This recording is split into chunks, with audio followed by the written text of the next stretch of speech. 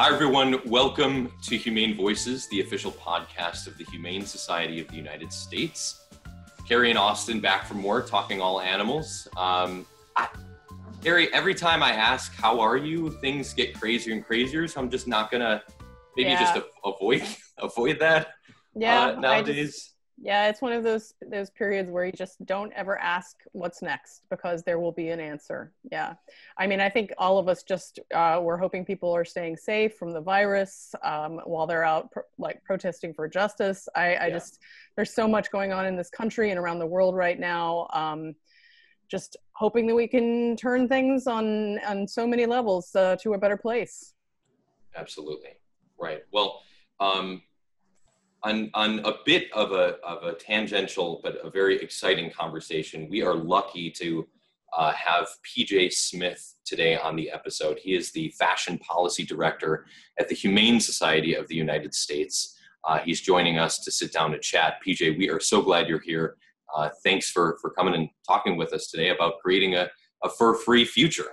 And I just want to be really clear that when we introduce someone as a fashion director, he did not make the choice about Austin and my t-shirts today. That is beyond his scope. It was so us. Please don't blame him. Yeah, that was all us. I think they look great. Well, they're fur-free, PJ, so at least we're good on that front. I'll just start with, I don't know anything about fashion. How I got into this world, but here I am, a fashion policy director. Well, that's actually a good way to segue into this. For those, that aren't too familiar with our work in policy work and promoting, our work with fur-free initiatives. Can you explain the day-to-day for your work? Sure. So let me go back a little bit of how the fur-free campaign really got started at the Humane Society. We were really in year 2000, we were really charging or leading the charge on trying to get dog and cat fur banned from the import into the United States. And so we helped pass the Cat and Dog Protection Act, which banned any sort of cat and dog fur from coming into the United States.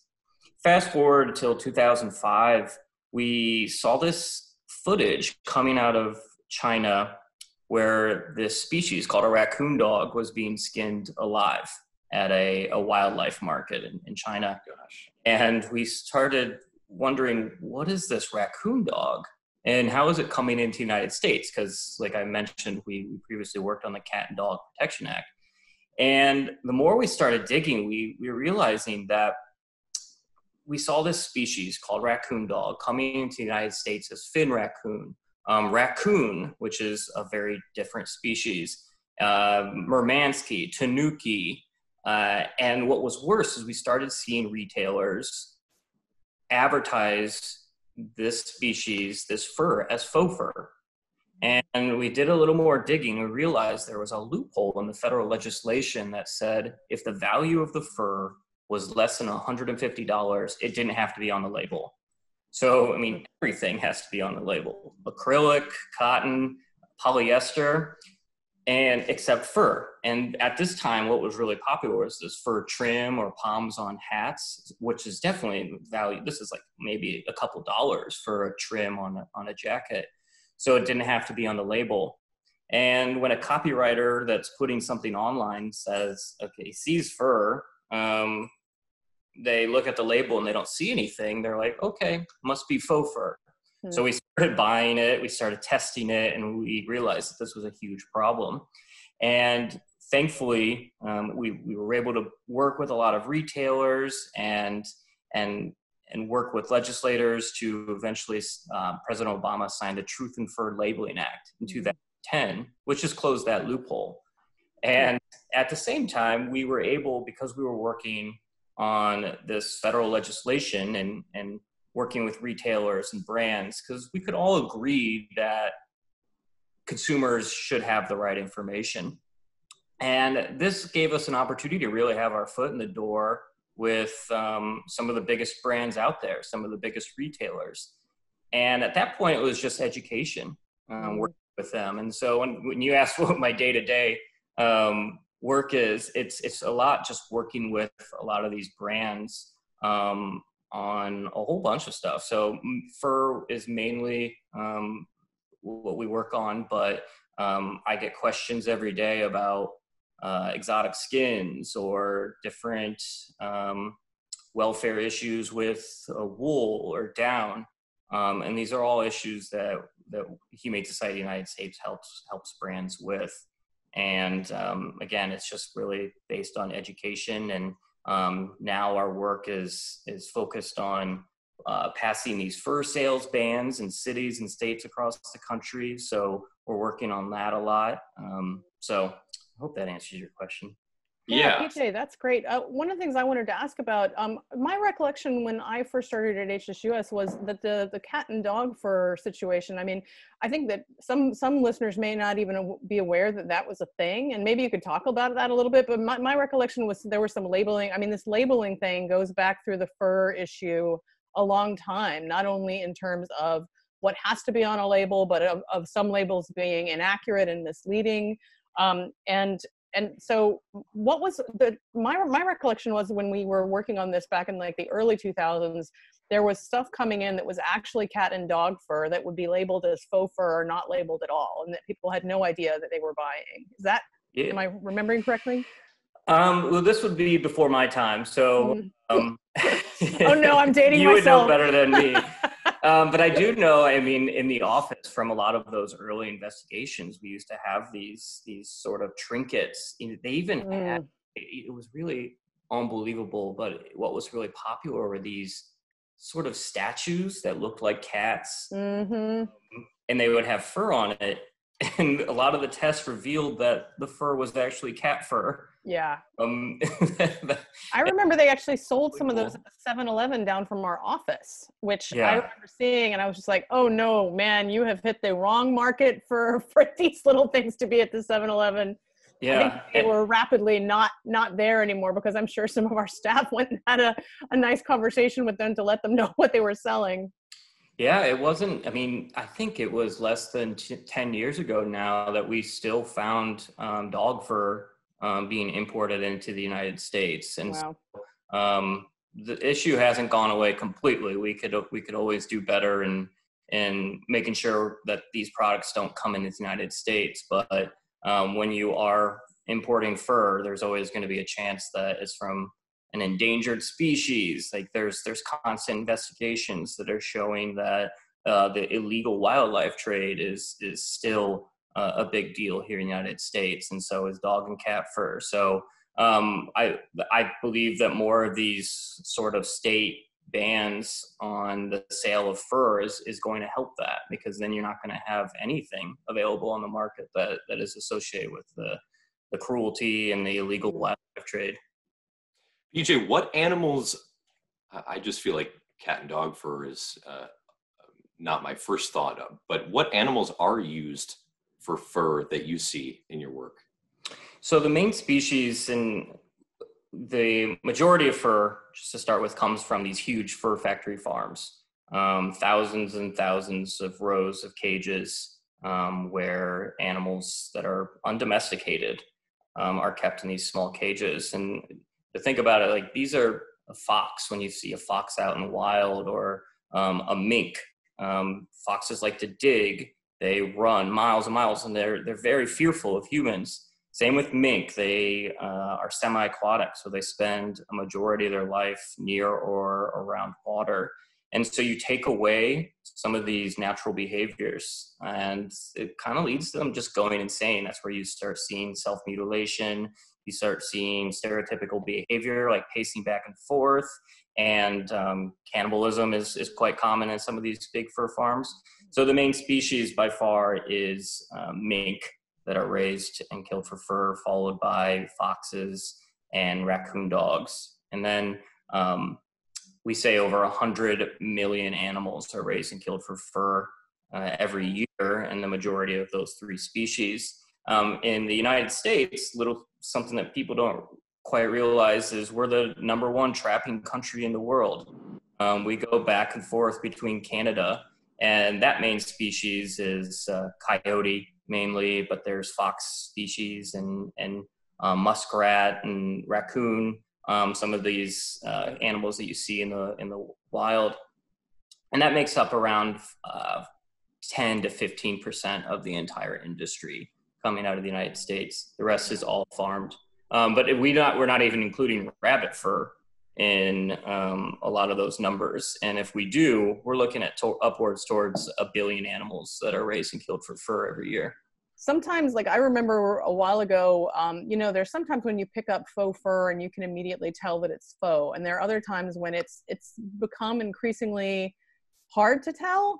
And I know that we have some processes that we use at work for testing that. And but if you're a general consumer and you don't have access to the kind of equipment that you can actually see that this is a biological product versus a synthetic product, how can you tell as a consumer if you're looking at a piece of if you're buying a coat and you don't want to be supporting fur, what can you do to kind of feel and inspect the item visually to know that that is in fact labeled accurately and you're not getting fur?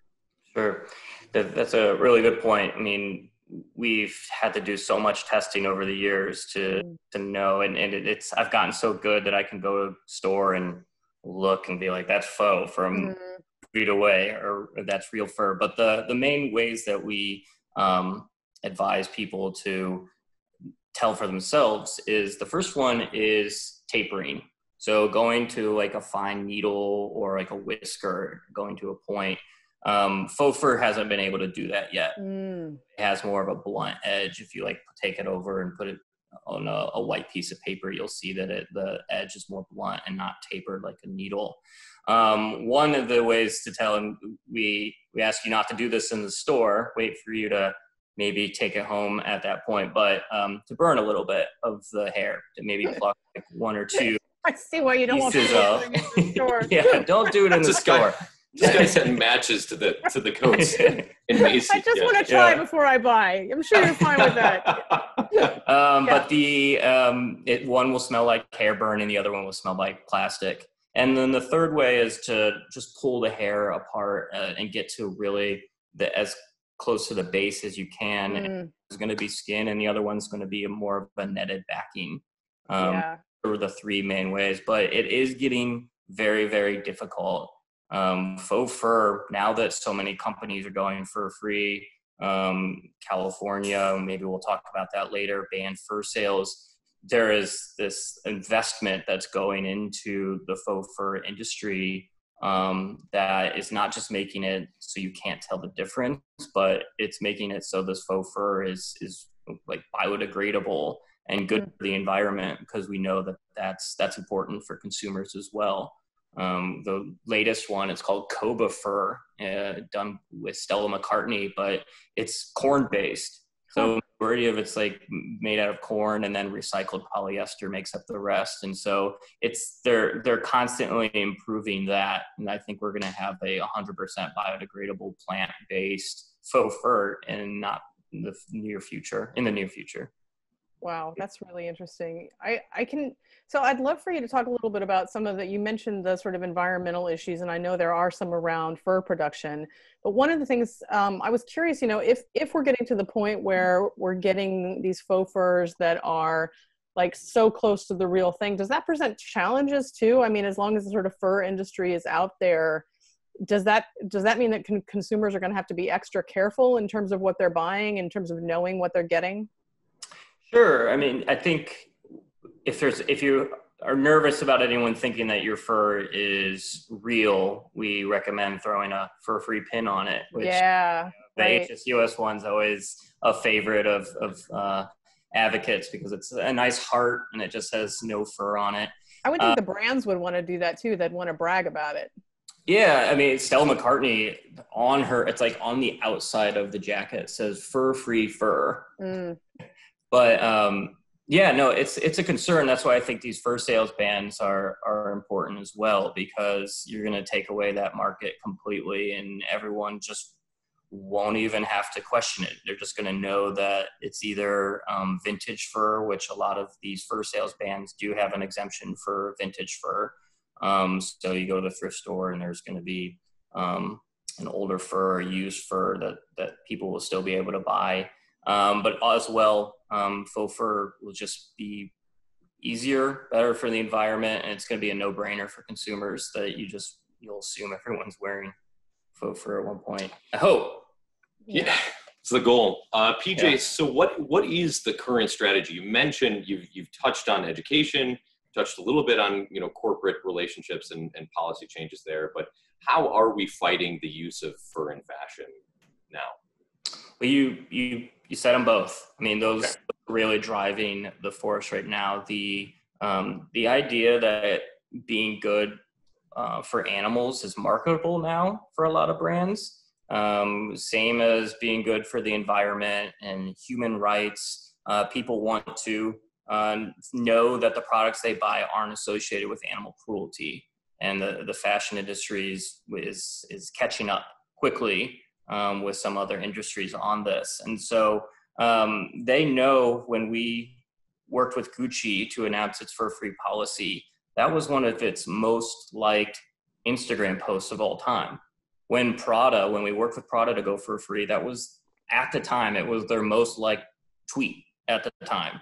And so companies that want to reach the next generation of consumers, that Gen Z, that really cares about these issues, cares about the environment, cares about animals, they know that that's the way to reach them, where these brands know that they can do they can do well by doing good. I always up. But they can also reach that next generation of consumers that are going to have the buying power in the near future. So that's the first part, and that's what I think really drove a lot of where we are today is the corporate reform. These big brands saying we will no longer be selling fur. That kind of led to the public policy side, and that's where we started seeing cities in California like San Francisco and Los Angeles banning fur sales, which eventually led to California last year becoming the first state in the nation to ban fur sales. And we know right before COVID-19 hit, there was a lot of movement in Minneapolis, the next fur-free city. Rhode Island and Hawaii introduced fur sales bans. So we knew it was picking up, but unfortunately a lot of that has stalled at this point. But I think that there's still going to be a desire to do that moving forward. Those are, I think, the UK, our colleagues in the UK are trying to make Britain the first fur-free country. And I think they have a lot of support there as well. So I think it's just going to take off from there. So PJ, we've got another thing happening at this particular moment, along with all the issues around the cruelty of fur and the sort of environmental degradation that it causes. I mean, there's a moment happening right now that we're all impacted by related to coronavirus. And my understanding is that there have been some connections between fur farms and this issue that we're all dealing with right now. And I was wondering if you could talk a little bit about that. Yeah, it's developing now. This is pretty big development where in the Netherlands, about a month ago, we started seeing these mink come down that tested positive for the coronavirus. They had higher mortality rates and they had respiratory problems. And so they tested them and they all came down tested positive for COVID-19. And this started taking off in fur farms in the Netherlands. I think at this point, we're up to 9 mink fur farms that have tested positive for COVID-19. And recently, 2 employees have gotten sick from mink. The Dutch government has actually said that it is very likely that the humans, that mink transmitted COVID-19 to humans. And this would be the first time animal to human transmission has happened since likely the origin of the virus to begin with. And so at this point, the Dutch government has said that it's extremely likely. They're testing all farms now, and they are potentially looking at calling the animals that are on some of these fur farms. And that's all still waiting to be decided at this point. But the good news is the Netherlands already banned fur farming. They just gave a very long phase out period. So they fur farming in 2013. And again, Netherlands at one point was the third largest fur farming country in the world. And they banned fur farming in 2013 with an 11-year phase out. So 2024, there will be no fur farms in the Netherlands. Wow. So yeah, it's the first time a direct link between an industry that keeps these animals in filthy conditions in these huge fur factory farms. It just shows how fast this disease can spread, not just amongst mink at now 9 different farms, and they're still testing more farms, but to humans. So there's a real risk that some of these industries, like the fur industry, could be the origin of the next pandemic. These mink are going to be, even if humans, the COVID-19 situation gets better and infections start to decline, these fur farms are still going to be reservoirs for the spread of the disease, spread of COVID-19. And so I think the Humane Society has taken a very strong stand, and we're asking for fur farms to be banned or closed down everywhere to avoid the next pandemic that has hit us all so hard. And I'm glad that you mentioned kind of that origin, because I can't help but see a lot of similarities between fur farms and wet markets. I mean, it seems that these two reservoirs, like you said, for infectious diseases. I mean, it seems like a matter of time until some outbreak happens. So it's yet another case study that you're bringing up, PJ. Yeah, the foxes and raccoon dogs, which I mentioned before from that live skinning, they're quite common sights at wet markets and the wildlife trade in China. I saw numbers, and this is from the Chinese government, said that of the wildlife trade, 75% of it comes from the value of it is the fur trade. And they tested raccoon dogs and foxes at wildlife markets in China in 2003 and 2004, right after the SARS outbreak. And both of them tested positive for SARS. So there was, I think the origin of SARS was finally pointed at civets as the main origin from that, or that host. And the infectious disease expert of Germany said that the amount of raccoon dogs that were on some of these wildlife markets in China, right next to civets, and that they tested positive for SARS too, that there's a really good chance that raccoon dogs were also a host for SARS. So there's plenty of evidence showing that the fur trade in general, not just, so many of these different industries that keep animals in these conditions, but the fur industry especially is a possible source for a lot of these, at least the next big pandemic as well. PJ, thank you so much for joining us for the chat. Was there any other final words before we wrapped up the episode? I think it was a great look at the work that we're doing. Great and horrible. Yeah, exactly.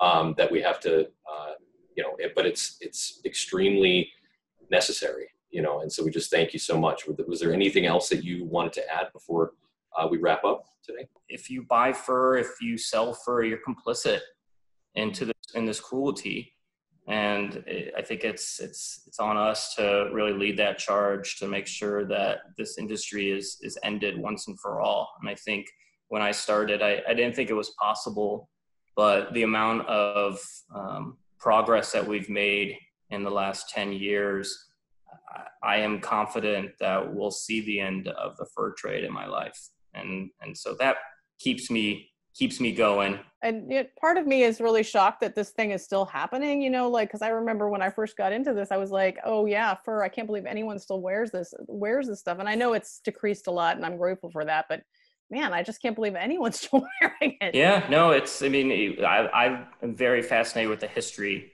aspect of advocacy within fashion, and watch it go from the 80s and 90s, where a lot of people thought we ended this trade because you saw billboards and celebrities were coming out against it.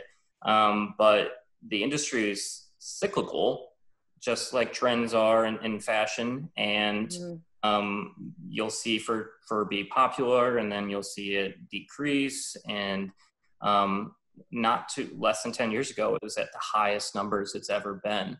And one thing that so how are we ending it? How are we making sure that it's just not going to come back? And that's where these corporate policies and these public policies, these fur sales bans are crucial moving forward, because no matter what, even if that aesthetic look comes back, if say the fur trim on a jacket or something like that comes back in 10 years, they still won't be able to sell it in certain states and certain cities, and hopefully globally at one point. And the faux fur options are going to be so good that you can have that trend, you can have that look, and it doesn't have to come from an animal. PJ Smith, again, Fashion Policy Director at the Humane Society of the United States. Thanks again for being on the show. Be sure to follow the HSUS and HSI on Facebook, Instagram, Twitter, and the website humanesociety.org for the latest info. And you can also message podcast@humanesociety.org and send us your reactions, questions you have, and topics that you want to hear for our next episode. See you next time on Humane Voices. Stay safe, Thanks, everybody. guys.